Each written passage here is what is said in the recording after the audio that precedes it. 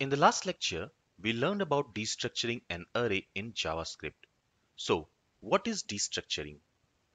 Destructuring is a special syntax in JavaScript that allows us to unpack arrays or objects into a bunch of variables.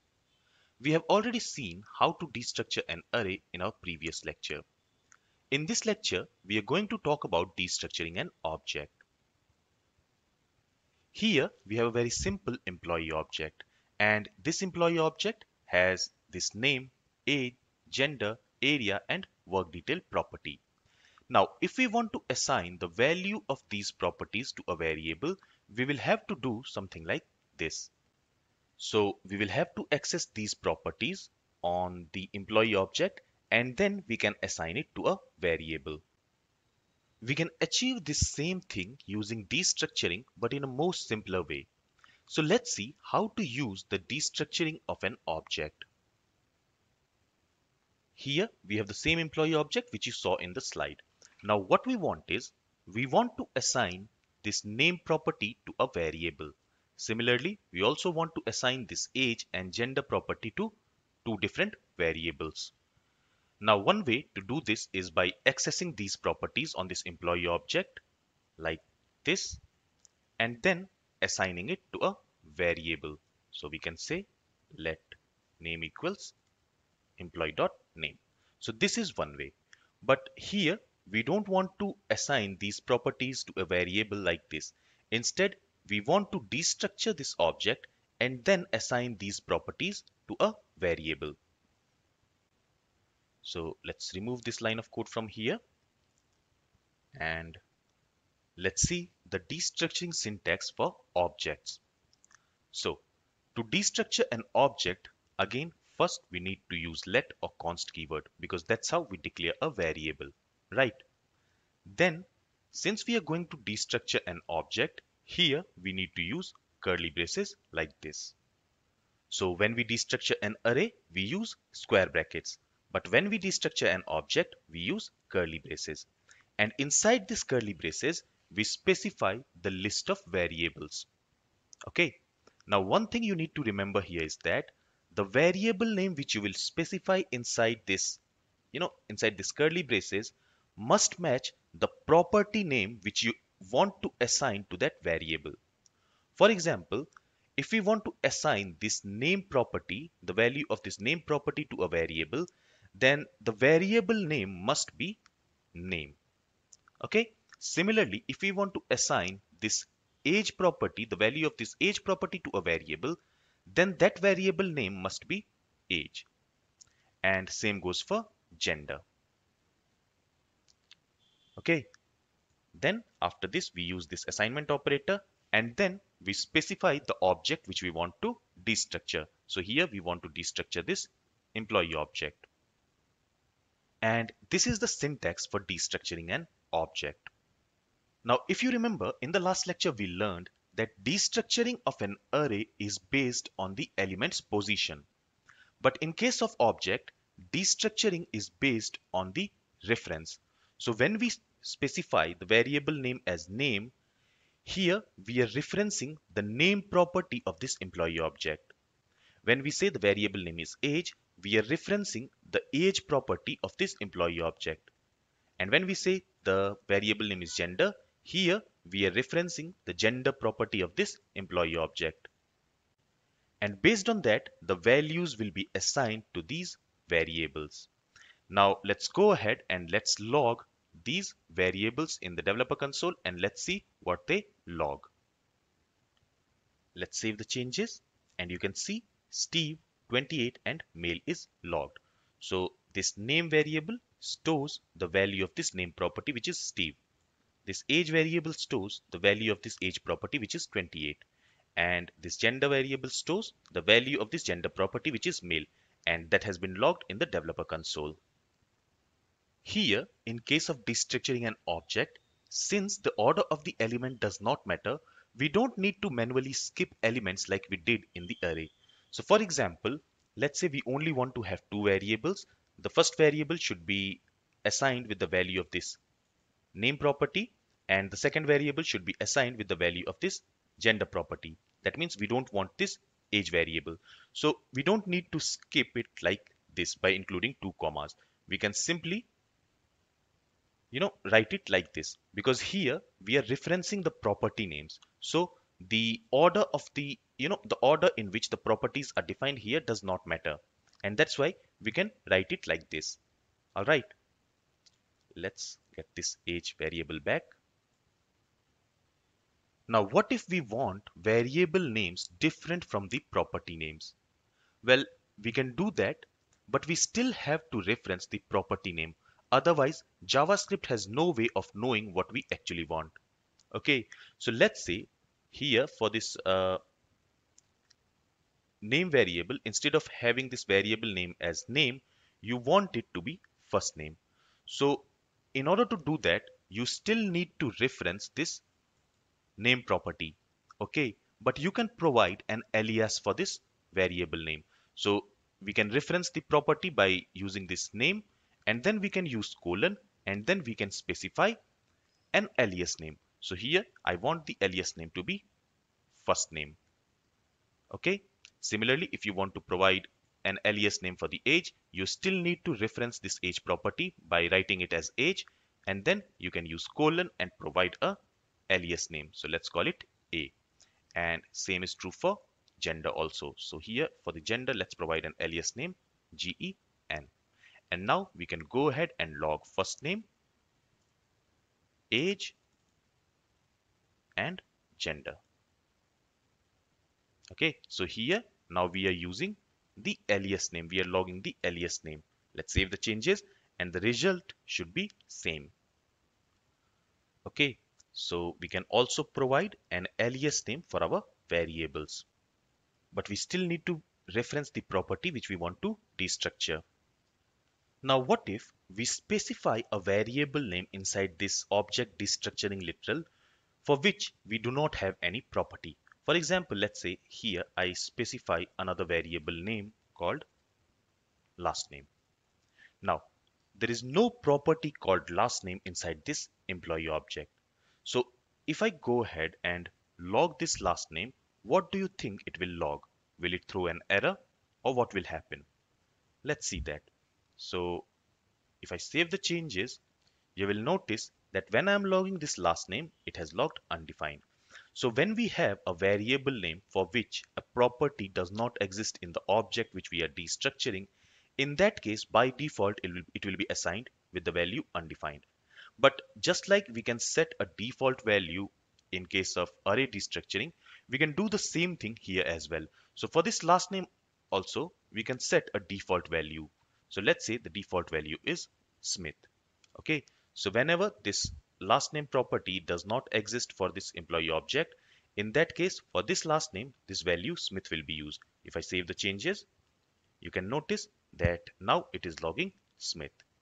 But if we have a property with that name, so inside this employee object, if we have this last name property, and let's say it is Clark,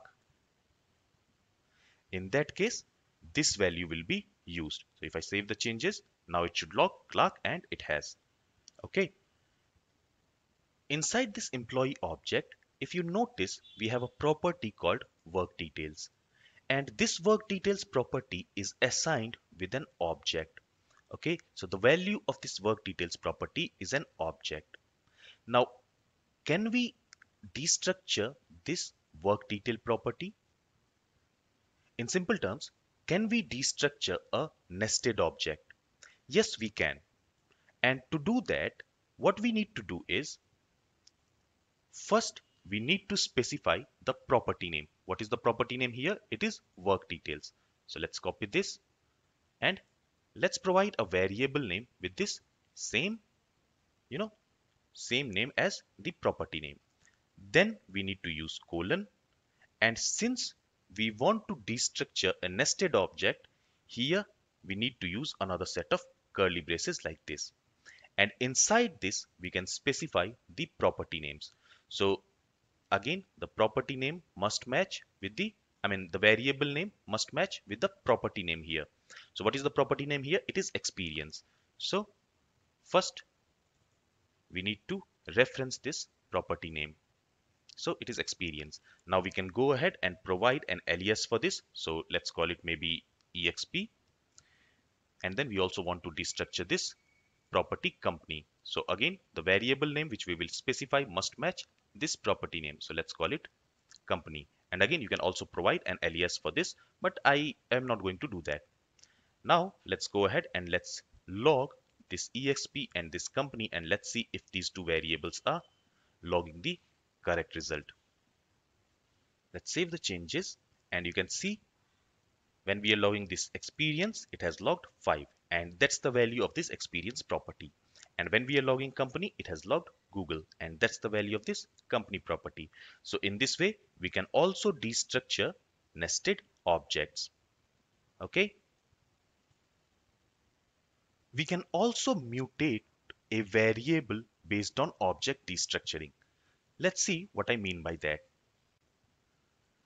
Let's say we have two variables, x and y, and the value of x is, let's say, 110, and the value of y is 120. Now, let's say we also have an object, and this object has two properties, x, whose value is 10, and y, let's say its value is 20. Okay. Now what I want is, I want to mutate the value of this variable x with the value of this property x, and the value of this variable y with the value of this property y of this object.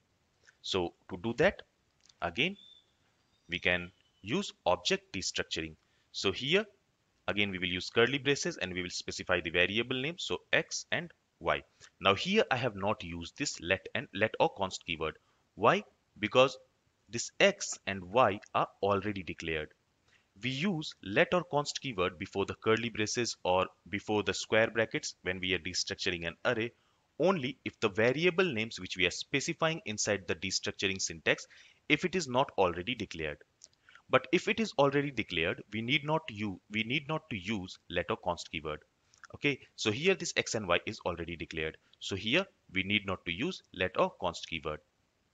And then to this, let's assign this object.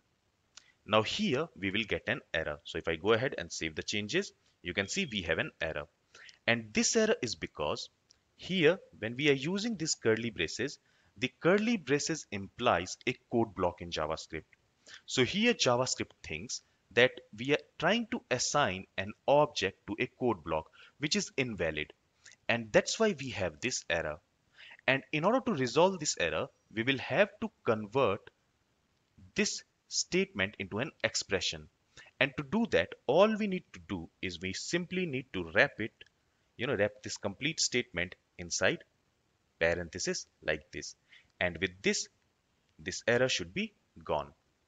Okay, now let's go ahead and log x and y, and let's see if the values of variable x and y has been mutated or not. Let's save the changes, and now you can see when we are logging x and y, 10 and 20 has been logged. So we have mutated the value of this variable x and y by using object destructuring. Finally, we can also destructure an object returned by a function. Let's understand this practically. So let's go ahead and create an object. Let's go ahead and create a function. And let's call this function maybe return obj. And all this function is going to do is it is going to return an anonymous object. So let's say this anonymous object has two properties, ID. Let's say ID is 101, and let's say user name. So let's say username is maybe JS. Okay, now we want to destructure the object which this function is returning, and doing that is very simple. Again, we need to use this object destructuring syntax, and inside these curly braces we need to specify the variable names, and again variable names must match the property name. So property names are ID and username. So the variable name should also be ID and username. And of course, you can provide an alias for that, but I'm not going to do that. And to this, let's assign this return object function. Okay, so return object, and let's call this function. So when we are calling this return object function, it is going to return this object. Okay, so this object will be returned, and here in the same line, we are also destructuring that object. So let's go ahead and let's log ID and username, and let's see if it is logging the correct value. So let's say console.log, and let's log ID as well as username.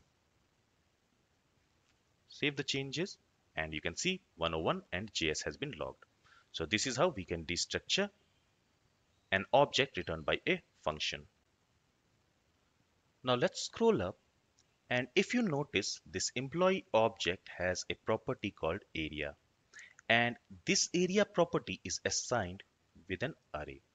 So now what we want is, from this employee object, we want to destructure this area array, and we want to assign its elements to a variable. Is it possible? Of course it is. And we have learned all the concepts of how to do that. So let's see how we can destructure this area object. This area array of this employee object. So let's scroll down, and here we will destructure the nested array of an object. So to destructure, again, let's use this let keyword. Now, which property do we want to destructure? We want to destructure this area property.